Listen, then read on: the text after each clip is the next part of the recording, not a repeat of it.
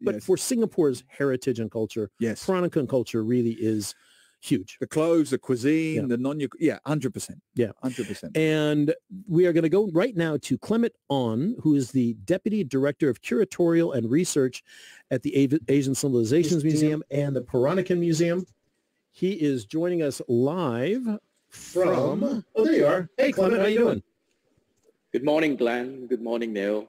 Good morning, Clement. How are you? Thank you for joining us. What looks like you are live from the museum. Would that be correct? Absolutely right.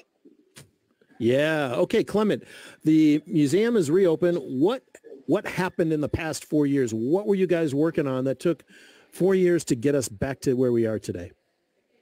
Well, it's 4 years in the making, and finally the Peranakan Museum reopened last week. What the visitors are expected to see is a brand new museum, 9 full galleries, and each floor is themed to a specific narrative. So we are presenting the history of the Peranakan communities through origins. The second floor we talk about home, and then the third floor we focus on styles. And these are very broad and universal themes to explore the beginnings of the different Peranakan communities. And home, we talk about universal space of coming home or being at home, and relates to the different type of material cultures of the Peranakan communities. Again, you mentioned about food. You mentioned about furnishings that were commissioned by the Peranakan museums that they used in their own homes as well. Style as well, the clothes that they wear, the adornments that they they put on in a way of some form of cultural indicators to represent who they are and which communities they belong to.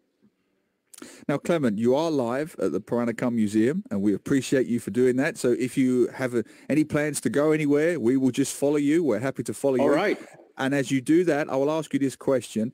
You have picked more than 800 objects and artifacts and set pieces. I mean, you must have a treasure trove of artifacts to choose from. And as you walk around the museum and show us, how do you make that decision? What goes in? What are you looking for that you think is worthy of inclusion? Well, it's a very difficult decision, and we work very hard internally with the curatorial team.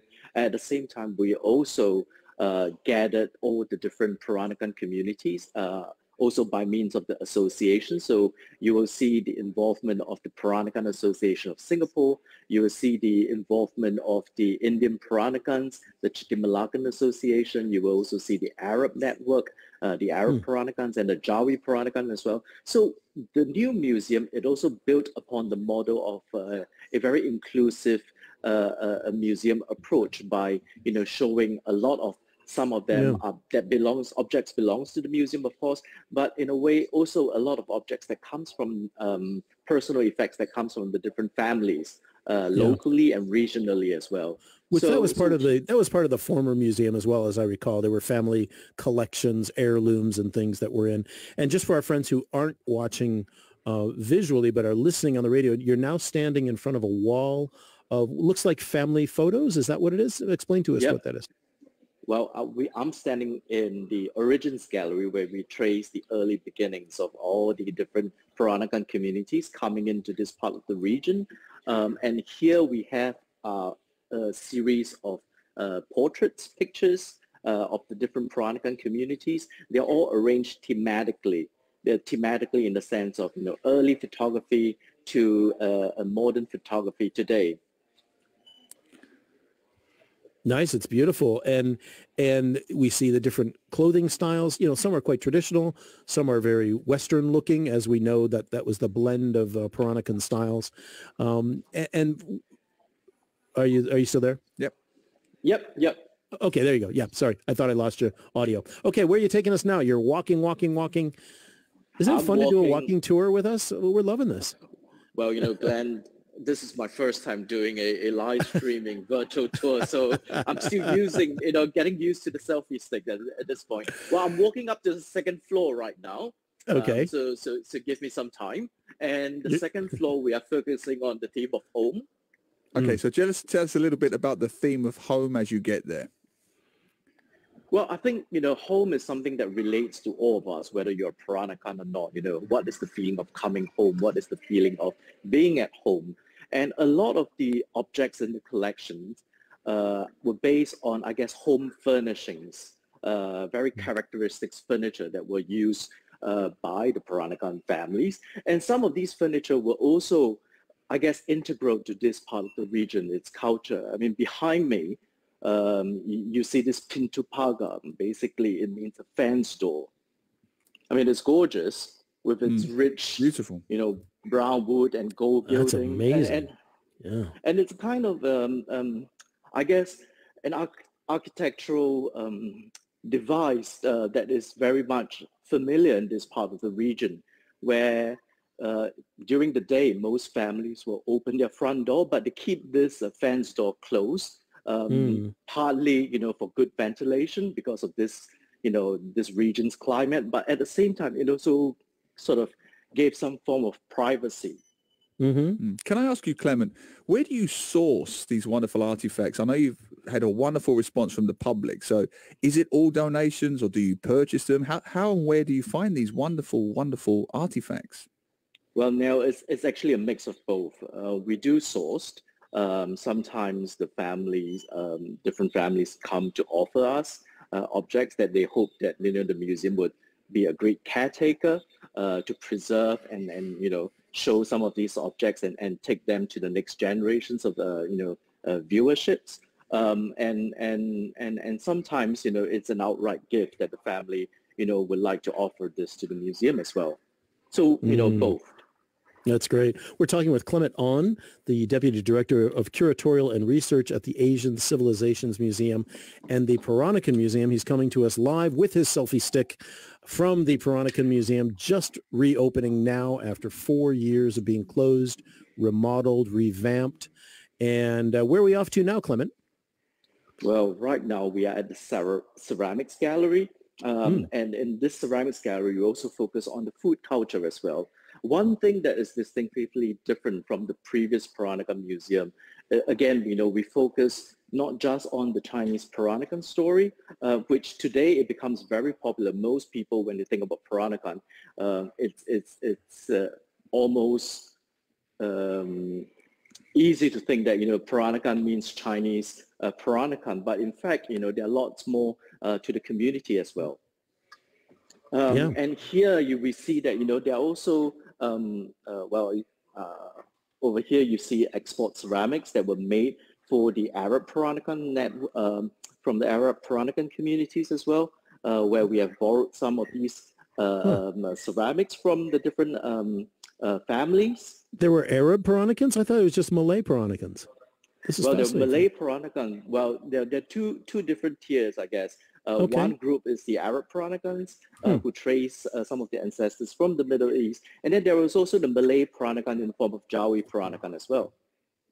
Fantastic. And I'm guessing you're still in the home section. Is that correct? Yes, absolutely. So can I ask you, as you take us around, so you pick those three key identities, which I think are fascinating. Origins, which you've showed us, home, where you are now, and then style, which I'm guessing we're going to get to at some point, hopefully.